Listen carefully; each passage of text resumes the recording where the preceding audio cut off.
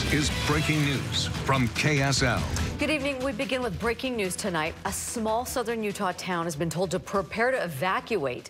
This after a break in a dam that flows into Panguitch from Panguitch Lake. Yeah, news specialist Debbie Worthen following this closely for us tonight. Debbie, really, how serious of a situation are we talking about here? Well, Mike and Deanie, it escalated this evening. Now, yesterday they noticed that there was a crack in the top portion of the dam, that 2 feet at the top. That's an add-on, but tonight there is concern that the main dam could break. Now, if that happens, we're told half of Panguitch Lake could end up in the town of Panguitch. Well, we all know how big a gallon is. This is a gallon jug. Well, how much water is in Panguitch Lake? Well, half of it, that would be 4 billion gallons of water.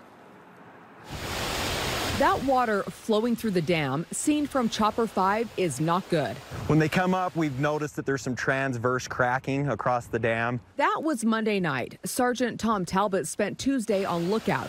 It's still cold up here. The lake sits at 8,200 feet. Right now, the top of it is still a solid 2 feet of ice. Officials believe that ice and strong winds are what caused the first break in the top of the dam.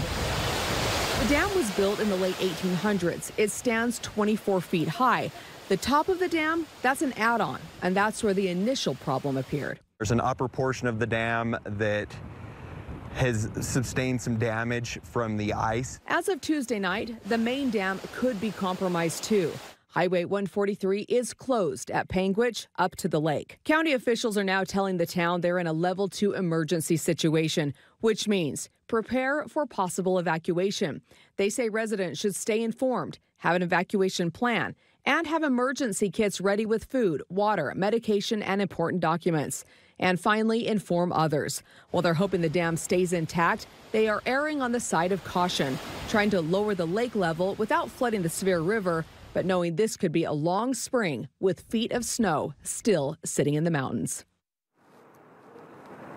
Now, I just got off the phone with city officials. They say that there has not been any additional movement or cracking in the last couple of hours, so that's some good news. But tonight they have crews there. They have engineers. They are looking at all scenarios, and they're brainstorming ways to fix what already has happened. Now, if that main dam does break, it wouldn't just be bad news for flooding now.